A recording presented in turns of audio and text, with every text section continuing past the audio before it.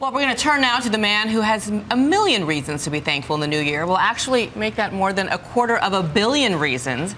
That's how much money the lucky lottery player won last month in the Mega Millions jackpot, but it took him a while before he realized it, waking up in the middle of the night with a hunch that he should check his tickets.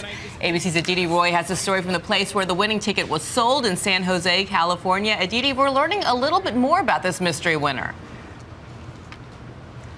We are, Bianna. Good morning to you. It's a wild story. Lottery officials say Steve Tran bought the winning ticket here at this strip mall 3 weeks ago and, get this, left it on his top drawer, wondering along with everyone else who the lucky winner was.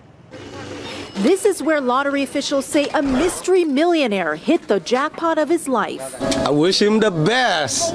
I did. I wish him the best, and he got his best. For selling the winning ticket at Jenny's gift shop, store owner Thuy Nguyen won $1 million. But for 16 days following the announcement last month, neighbors wondered who the elusive winner of the big prize was. Good karma, good energy, and that's why I think he won. I'm so happy for him.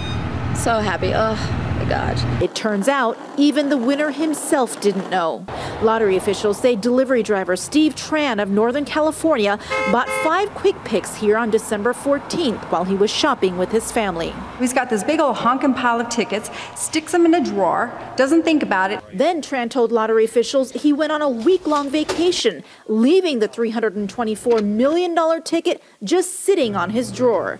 But on 3 a.m. Monday, he woke up in the middle of the night with a sudden realization. Wait a minute. I was in San Jose.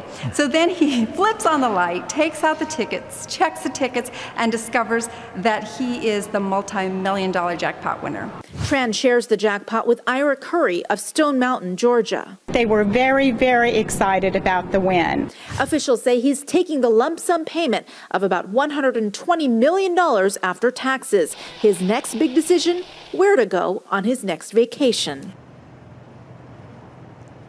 And I think the answer to that question is anywhere he wants. Tran, by the way, told lotto officials he called up and left a message for his boss saying, I won't be in tomorrow, next week, or ever. Good thing he checked that ticket, Dan.